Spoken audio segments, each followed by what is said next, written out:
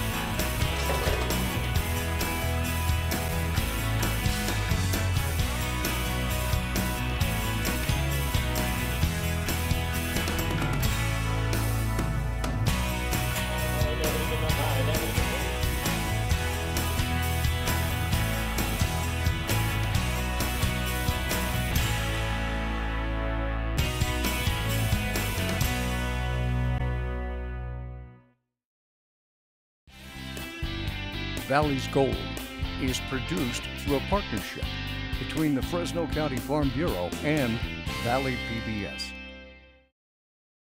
Production funding for Valley's Gold is provided by Everyone enjoys getting together to laugh, to talk, and mostly to eat. It sounds so simple, but the reality is that it takes a lot of hard work to feed us. The next time you sit down to eat, remember to thank our farmers. Garge Italian Incorporated since 1949 at 800-696-6108. The Myers Water Bank and Wildlife Project, a water resource and education program, providing an educational experience that teaches students in the Central Valley about water and wildlife. For more than 60 years, Brandt has been a major supplier of agricultural specialty products. Formerly Monterey Ag Resources, Brandt provides sustainable solutions for both conventional and organic growers. Brandt, we're proud to call the Valley home. I'm just outside of Fresno discussing bell peppers at Beloyan Farms. With me I have Yosh Kameni and Arturo Torres. Thanks for joining me, guys. Thank you. Thank you for coming out. I'm here to learn about this gorgeous California bell pepper, but let me begin with Beloyan Farms. You guys do much more than just bell peppers. Yes, we grow red onions, leaf lettuce in the winter, cauliflower, spinach, zucchini squash, yellow squash, hard squash, just about everything you could think of. A lot of different vegetables. And also eggplants. And eggplants. Well, at Beloyan Farms, it's a name I've known for many, many years, and your bell peppers are synonymous with some of the best quality. What makes these things so special? Well, everybody is consuming peppers now. There's an antioxidant in the pepper itself, and that's our prime crop for our business. And when we talk about bell peppers, let's talk about the process to get them to where we see these full mature ones here. When do you plant them? In Fresno area, we plant around the 20th of April. 20th of April. We could go earlier, but we have Metler coming in starting end of May to 1st of June. So. And that's one thing that's so unique to the Valley is the specialty that we're able to actually start down when you look at the southern Bakersfield area, Kern County down there, and you guys are able to move up with that process. So you're able to capture the first part of the market and have these things most of the summer, correct? Right. From Metler, we come to Fresno West Side, and from Fresno West Side, we go to Hollister, and we also go to Oxnard. So how many months of the year do you actually have bell peppers being picked? We harvest end of May, all the way through mid-November in this valley. Wow. And when I look at the bell pepper, first off, let's talk about the irrigation. I saw that you guys actually have drip tape out here for the feeding of the bell peppers. Right. And it really helps with the uniformity and it makes the field look just spectacular and just really, really even. With the drip system, everything you do is basically 100% efficient. You don't lose any fertility, because everything is right at the root zone. And one thing I was noticing out here is that we do actually, bell peppers do have that little white flower. That flower is what matures into this big grown bell pepper here.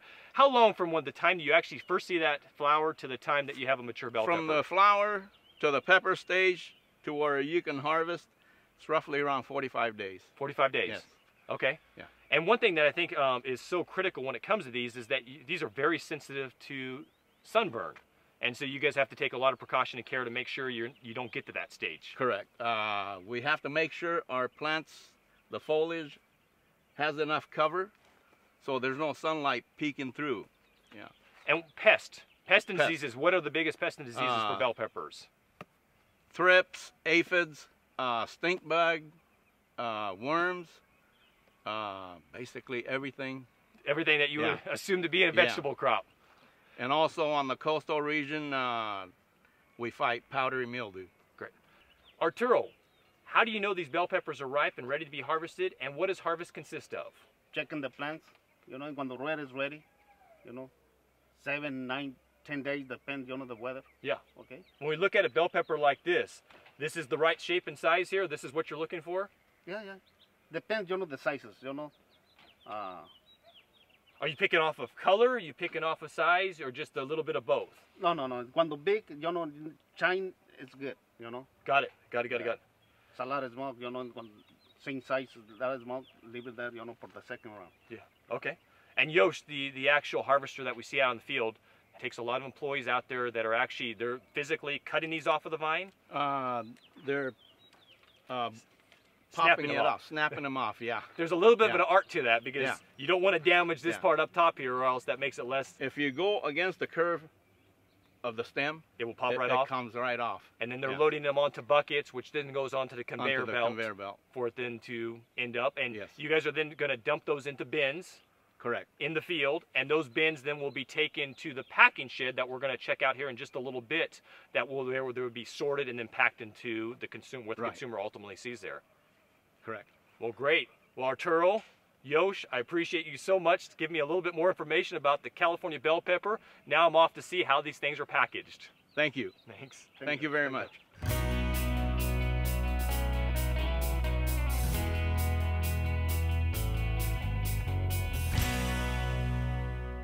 I've moved over to the Beloyan Farms packing facility, and with me I have owner Tim Beloyan and his daughter Emily. Thanks for joining me, guys. Sure.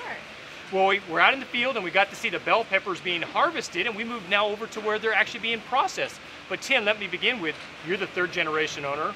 We have the 4th generation owner, and I've seen the 5th generation hauling around here. So tell me about your father and grandfather and how they started in the vegetable business. Okay, my grandfather was an immigrant from Armenia. He came to Staten Island and farmed, and eventually came to the San Joaquin Valley and farmed here. He became a farmer and a peddler, and then eventually went into the wholesale business. It was called Charles Beloyan Company. And then after, at the end of World War II, my father and my uncle joined him in the business, and they grew the business, the service wholesale business, the Charles Beloyan Company. And then in the mid-60s, my father started shipping produce from local growers. And from that, we started farming ourselves to ensure consistency of product and quality, and to have more control of the product. And we've kind of evolved into a farming marketing company now. Absolutely. And one of the fun stories is my grandfather used to be one of the growers for your operation here. And Tim, now when we go indoors, what we saw as far as the actual processing, what does it take to process and pack a bell pepper? We take the peppers, and certain times of year we will wash them. This time of year we're not. We don't like to get water on the green peppers if we don't have to, but we'll brush them, we grade them, sort them, size them, and then make various packs. Some we place pack, some we put stickers on them, some we put in different types of boxes, some are RPC boxes, whatever the customer wants we can do. And you're sourcing peppers from throughout, not only the valley, but throughout the state, even the southwest region. Right, we start in Coachella Valley, we pack them down there, and then once we get north of Coachella Valley, everything that we grow comes to Fresno. So right now we have peppers coming from Arvin and Mettler coming here. We pack them, pre-cool them, cool them, process them to be shipped, and then ship them out of here. That way we control the flow of product and we control the quality. We're sticklers on what we put in the box. Absolutely. And when you talk about grading, I mean, bell peppers, they're all based off of, you're looking at both size and color to go into the box? And mostly size, shape. If there's any defects, we take them out and put them in culls or for processing. We have several different grades that we make, so based on size and how they're packed. Absolutely. And the colors of peppers, there's a lot of different colors on the market today. Right. Is those different varieties, or is that just different sun exposure? They're different varieties. Different varieties. Yeah, they're different varieties. Although they all start green, and then they eventually turn to different colors that you see on the packing shelf. Okay. And one thing that's exciting here at Beloin is you guys are always thinking of the greatest new products to come out. You have some new ones this year I know of, but just overall, talk about some of those great products you put out. Well, we have some great people, first of all. It starts with our people. We have some great, innovative, creative people that can take something that seems like a squash, and they can take it and find a different way of preparing it or packaging it to make it more exciting to sell. And it's all about bringing more dollars back to the ranch, because we have to keep the ranch going. Without the ranch, none of this happens. So, like I say, we have some great people that can take some great ideas to help market these products and stimulate more movement and bring more dollars to the ranch. And Emily, I want you to tell me about what's your favorite way to enjoy peppers.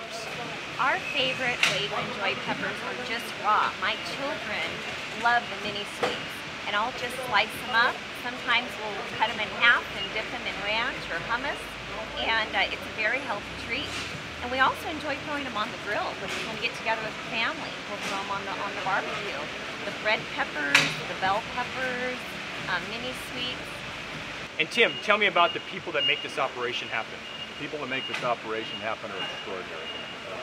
Everybody here that works here is part of the family of Beloin Farms. We have people that have been here as long as 40, 45 years, and I'm so thankful that they're here in our organization, and I'm so thankful for their creativity and their hard work and their honest efforts in making things happen. So much goes into putting up a box of produce, so much work and effort. You've seen it in the field, how hard it is to put up a good box of produce. I'm just so thankful for those people and their efforts.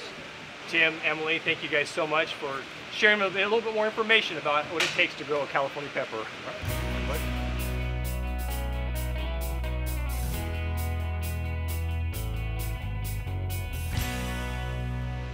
I'm with Pete Beloin of Beloin Farms to talk about food safety. Pete, thanks for joining me. You bet. Pete, food safety, big buzzword today when it comes to making sure that the quality of food here in the United States is safe. You're in charge of it for this facility. Big duties. Yes, sir. What does it take to make sure that this is all taken care of? The first thing you have to do is watch from the field you're growing the food in all the way to the box that leaves here and goes to the consumer. So it really is supposed to be field to fork. So every step of the process, you look at what could go wrong and you find ways to prevent that or to fix it. And it's the things we don't think about. I mean, it's everything from water quality that you guys are testing on, making sure that, again, that fallow field, that field before you even put the plant in the ground, you're making sure that it's meeting the compliance standards. And this is a lot of paperwork to make sure this is all taken care of appropriately. There's an office full of binders, and there are a lot of miles on pickups, watching it, tons of training. Every single person in the organization has to be on board with it. And today it's almost that additional step too, because we talked about from the field to the packing house to the store, but it's also making sure that the consumer's educated and that they're properly taking care of that produce once it leaves the grocery shelf. That's right, yeah. Packaging is important, the instructions you put on there, and just general consumer education about what they're eating and what they're buying, how to prepare it and how to handle it. Great. Well, thanks, Pete, so much for telling me a little bit more about how important it is to keep our food safe. Thank you very much. Thanks.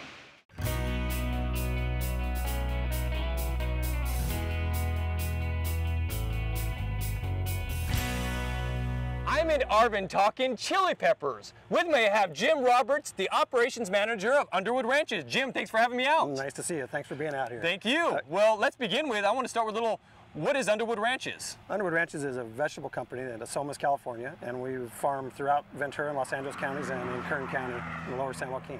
So and you guys are diversified growers? We are. We grow vegetables, and then our primary crop is chili peppers, which you see behind us here. And that's what here I'm to learn the secrets of what your chili peppers are here today. Right. Well, we can tell you what it can. As far as the operation, how did you guys get involved in chili peppers? Well, I mean, the Oxnard area produced a lot of different peppers over time, but in 1987, about the year I started working here, Craig and David Tran, the owners of the two companies, got together and we did our first contract growing about 40 acres of jalapenos for Huifong to make into a sriracha sauce. Sriracha sauce, okay, and we're talking hot peppers here. Correct. And so you say jalapeno. Now let's explain these varieties that we have behind us here. So basically we're dealing with jalapenos that have been crossed with other hot pepper varieties to give them both the jalapeno flavor and the characteristics of heat from some of the other chilies that are out there. Okay. So And Jim, explain to me what exactly is sriracha sauce? Well, sriracha is a kind of salsa that originated in Thailand, a town in Thailand called Sriracha, and it evolved from there. And that is a popular sauce throughout Asia, and it's come to the United States with David when he immigrated there from Vietnam to the United States. Okay, now let's talk about the peppers behind us here. What does it take to grow these? When do you put them in the ground, and how long is that growing season? Well, we start dropping seed in the nursery in January, very early January, and we start transplanting the last week in March. Okay. And then that transplanting cycle lasts until about mid-June. Okay. And we start harvest then mid-July, and we finish harvest right before Thanksgiving. Oh wow, so long season. Very long season. To get them to turn red and ripen, develop all the sugars, it's a long crop. And what exactly do you have to worry about as far as, pest and disease and sunburn? Is those issues with peppers? Everything. Peppers are a very, very sensitive crop. So, we start with trying to make the ground as healthy as we can because they're subject to an enormous number of root disease problems. And then after that, then you have to manage all the regular insect pests that you might have on a crop that has that much sugar in it. Yeah. And then the fertility, which is, to keep it in balance. We want to have it a healthy, strong plant, but we need to develop the sugars and the capsaicin, which can be offset by how you fertilize them. Oh, okay, okay. And now, Jim, you're in harvest season. We actually have the harvesters going behind us, and we get the opportunity to check them out. What exactly does it take to harvest these? You got a little bit of a specialty going on here. Right. Well, for years and years, peppers have been picked in buckets by a hand crew, and we still do a portion of our crop that same way. But over the last 10 years, we've developed machine harvesting that takes the crop. And that started out with tomato harvesters that harvested clods and juice. and after about 3 years, we developed them in our own shop and with our own guys into machines that actually were able to harvest the crop. And we're in our 10th year of that right now. And the process is the whole plant's then lifted up and goes through the machine and is separated? Correct. It's a destructive harvest. So much like cannery tomatoes would be done, but the plant's taken and the peppers are removed from it.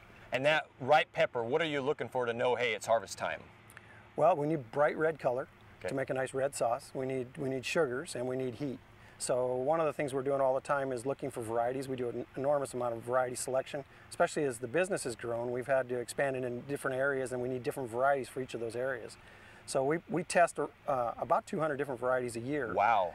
And the varieties we grow are, most current varieties of jalapenos are sweet. They don't want hot peppers. For the market, they generally dumb down the capsaicin. We're looking for the exact opposite. So the breeders have this on the side. It's usually extra varieties that wouldn't work in the market, but are done for there. And a lot of salsas are actually produced with sweet peppers, and then they chemically add the capsaicin back into it to get the flavoring. So they can have a low, a medium, or a hot. And you can really taste that in there. It tastes like chili powder. Whereas this, you get actually a pepper flavor in it when you get them. And you talked about that. There's so many characteristics I didn't know you were looking for in a pepper, but let's talk about that hotness. I mean, it's not, is there a scale that you're trying to measure it on, or just, and you told me you're the taste tester. You're out here tasting these on a daily basis when it's time for the season to come around. Well, what there is there's called Scoville units, and that measures the heat of peppers, but it's a little bit deceiving because it measures one number, and we're actually looking for the entire heat across your whole palate from front to back. And different species of peppers produce heat in different places in your mouth. So the jalapeno types would burn up front, the habanero types burn in the back.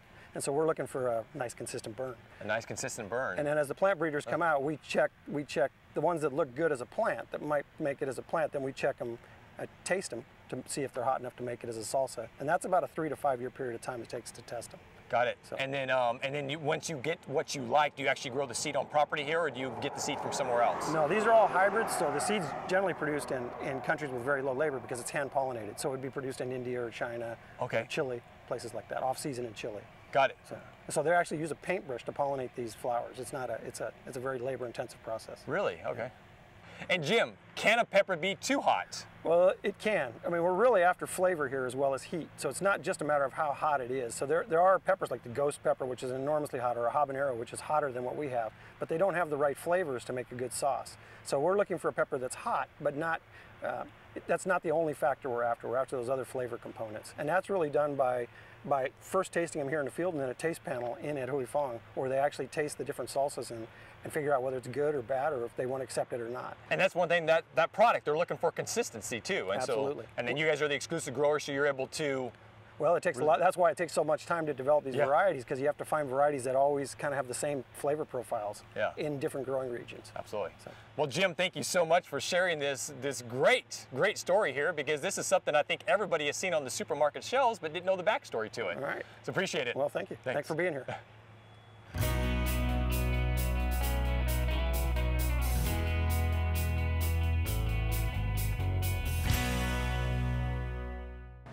I'm at Bella Pasta in North Fresno to learn how to cook with peppers. With me I have restaurant owner Fabian. Fabian, thanks for joining me. Nice to meet you. Well, let's begin with, how'd you get started in the restaurant business? A young man washing dishes and just really moving up in the industry. So I washed dishes, prep cooked, bartended, waiting tables, and luckily enough I was able to buy Bella Pasta about 14 years ago. 14 years, okay. And you took maybe a little bit more of a non-traditional background as far as how you got here. Your education's not necessarily in. Biochemistry major, converted into restaurateur. Into restaurants, wow. So that was quite a change. It was. And Bella Pasta, when we talk about it, its current location, we're here at Cedar and Herndon in North Fresno. When did you guys move here? About 11 years ago. Okay. Yes. And we are formerly at Palm and Bullard. Okay. And the cuisine that's pretty much offered here, what? Northern and Southern Italian cuisine. What we have here is a combination of both, but really it's just Northern and Southern. Okay. And we are talking peppers today, and you got some pretty exotic dishes here that you're going to share with me what it involves. So let's begin with what we have over here. And obviously we can see the peppers that are going on, and you like to use local fresh products. We do. We have a local Champagne Farms who they're regulars and friends of our restaurant, so they drop them off and bring them to us whenever we need them. Great. This is a chicken piccata, lemon capers white wine sauce, side of penne pasta in the same sauce, and our Italian peppers that are just sauteed in garlic, olive oil, a little bit of sea salt. Simple. You make it sound simple. It's not that simple. It is simple. But it's a gorgeous presentation. Thank you. Thank you.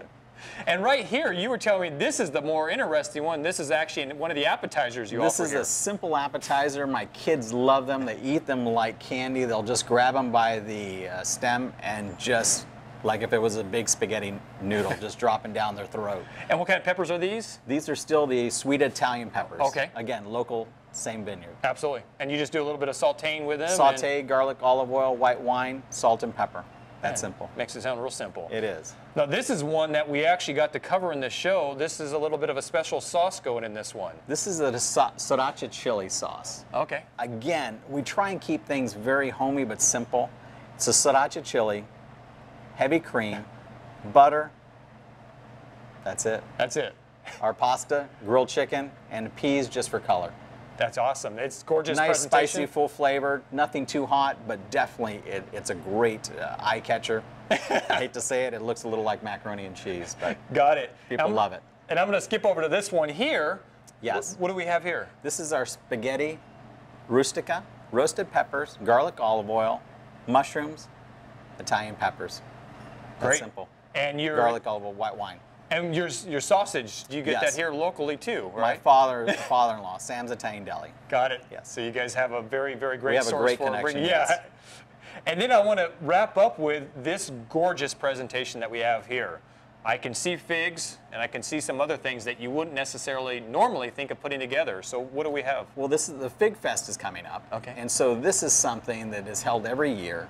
It's a simple pasta, orzo pasta. It's a rice-shaped pasta. Room temperature. It's with our balsamic vinaigrette, celery, salt, peppers, cranberries, fresh figs, and fresh bell peppers as well. Absolutely. So top with a little bit of feta cheese. This is the one that I saved. I put it closest to me for a reason because they all look wonderful, but this is the one I got to try here. Try it, please. This is, I love figs. I love Do you peppers. like spicy? I like spicy to a certain extent, okay. As long as it's not overboard. This is not overpowering. That's and it won't be the peppers that'll do it. That's the red chili flakes. Just a touch. I'm a wimp when it comes to real hot stuff, and this ain't bad at all. Good. So very good. This is fantastic. Well, we're making it for the masses, not for me or you. Exactly, so exactly. We have to this do it right. that is absolutely wonderful. Thank you. So Fabian, thank you so much You're for welcome. showing me a little bit more about You're this welcome. wonderful cuisine that we have here that ties our local agricultural industry to the wonderful possibilities we have here on our plate. We appreciate it. Thank you. And I hope all of you will join me next time for more Valley's Gold.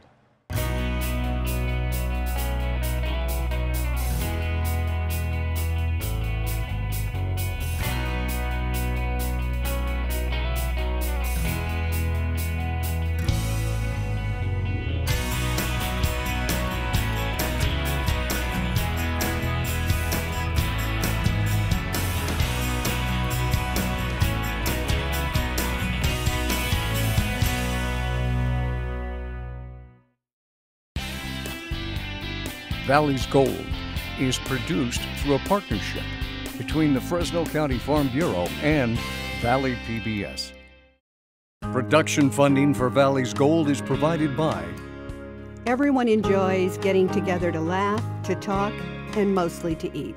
It sounds so simple, but the reality is that it takes a lot of hard work to feed us. The next time you sit down to eat, remember to thank our farmers.